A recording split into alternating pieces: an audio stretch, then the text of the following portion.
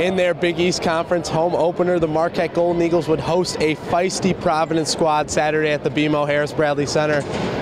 It would take all 40 minutes, but the Golden Eagles would grind out a victory. Final score, Marquette 75, Providence 66. You know, we challenged our older guys to set the tone. You know, the fact of the matter is, you know, outside of Derek and Juan, no one else on our team has ever competed in the Big East Conference. And so, you know, they need to set the tone as these other guys are learning and growing and gaining experience. The guys who do have experience need to show up and set a great environment for these other guys who are gaining experience. After a bad start to Big East play, Steve Wojciechowski's squad rebounded with gusto to win their first conference game. A deadlock first half saw freshman Sandy Cohn go perfect from the field, sinking all 4 shots for a career-high 12 points.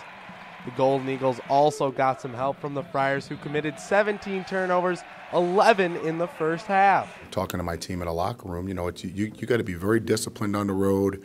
You got to be detailed on the road. I thought we just had just bad turnovers. I mean, senseless turnovers. We had guys with wide open shots that they normally make that we missed.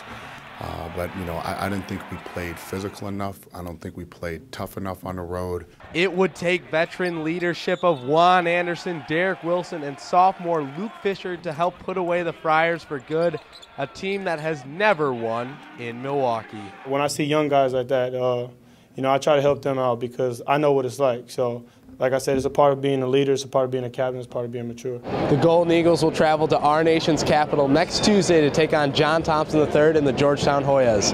Tip-off is at 6 o'clock. Reporting from the BMO Harris Bradley Center, Michael Beiermeister, MUTV Sports.